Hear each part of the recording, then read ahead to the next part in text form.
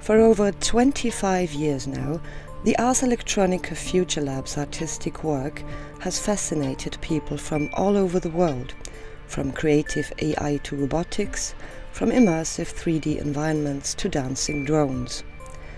But what is the essence of the Ars Electronica Futurelab? What are its big issues of the future? And what will it become in the next 25 years?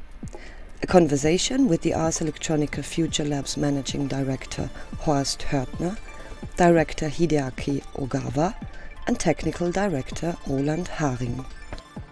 Societies, communities that we form our future. By every decision that we make, we make future. The Ars Electronica Futurelab's motifs vary greatly from virtual worlds to poetic systems, from creative intelligence to art thinking, from robots to swarms and bots.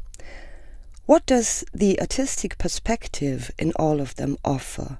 Why is an artist's view of the future so valuable? There's fantastic disciplines coming up with fantastic innovations, also scientific outcomes.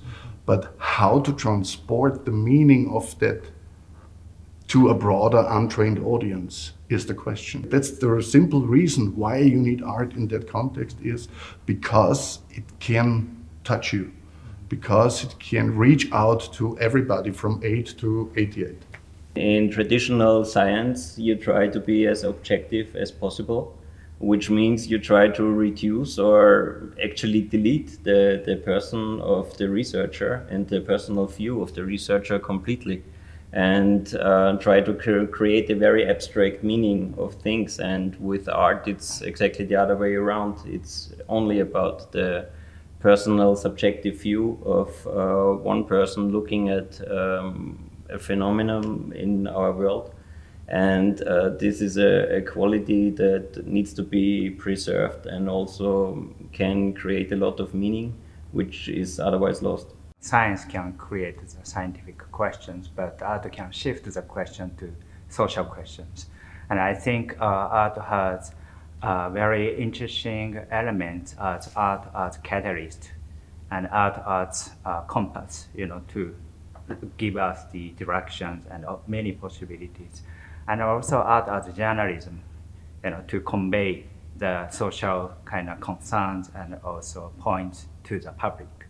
So I think that is a very powerful role and force of art. You have worked with people from all over the world and from completely different backgrounds, from artists to coders to participants in business programs. What have you learned from this experience, and what does this diversity mean for the Futurelab's work?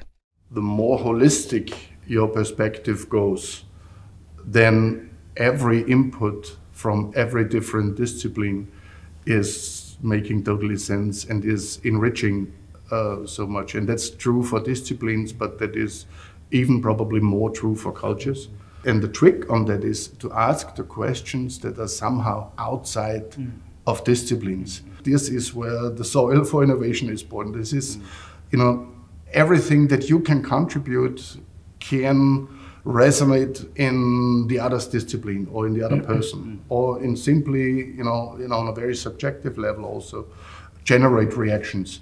The diversity to make errors or misunderstanding is because of this, encounters with different backgrounds and different disciplines.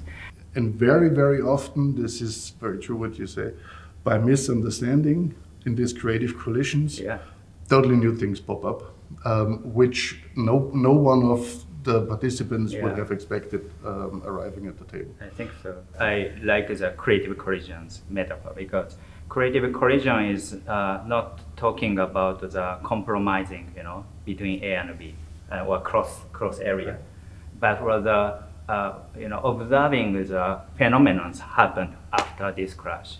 So this is, I think, hint of innovation, not just finding the common sense, but through these creative collisions, we are quite often finding, this is quite interesting. A few days ago, Horst wrote the email asking for my opinion, and I was replying interesting. And he asked Austrian or Japanese interesting. So actually having this multicultural communication adds additional notions also to the words and terms that you are using, and simply I think it enriches also the way you're thinking. Yeah. But seriously, we are lucky here because we can encounter with totally different types of people from industries of artists, creators, entrepreneurs, and scientists, researchers here in Ars Electronica, together with such creative ecosystems.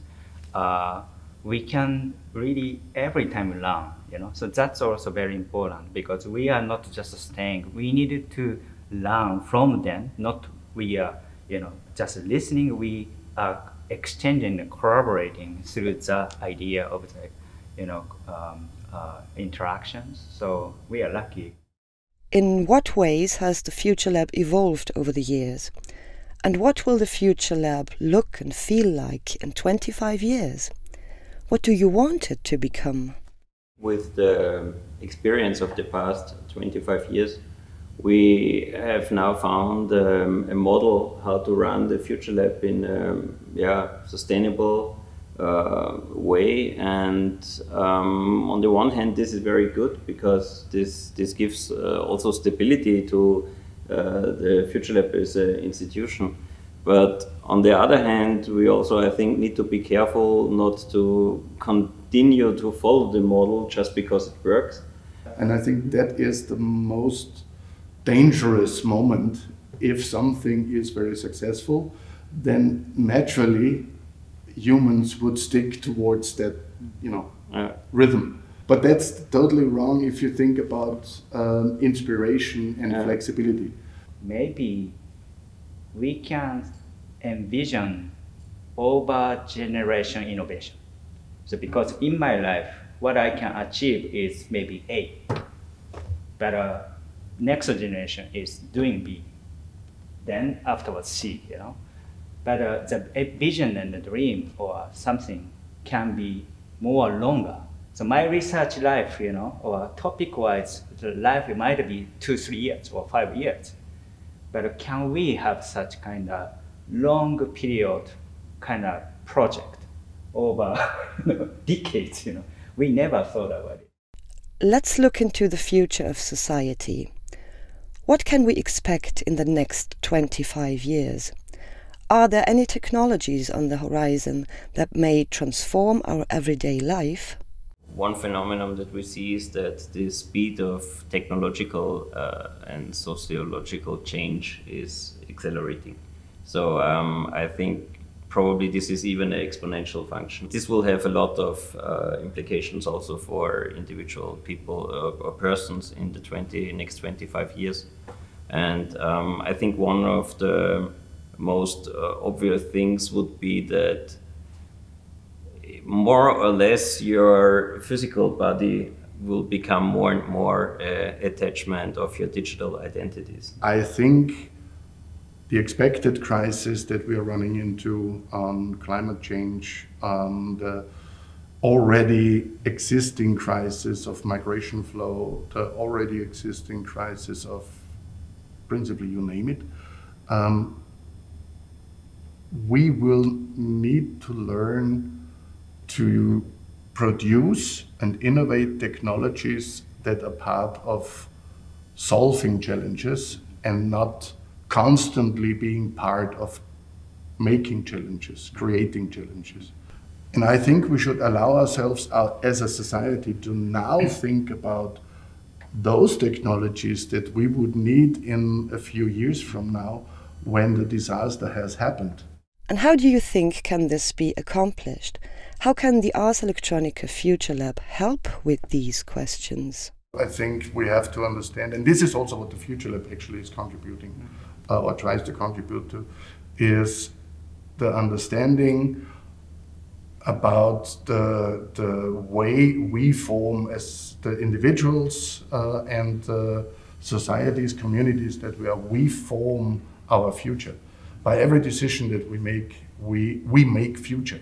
And that's constantly. The accumulation of the individual decisions is what we earn. So that is, it's just not really fundamentally understood enough that there is no alternative to the change.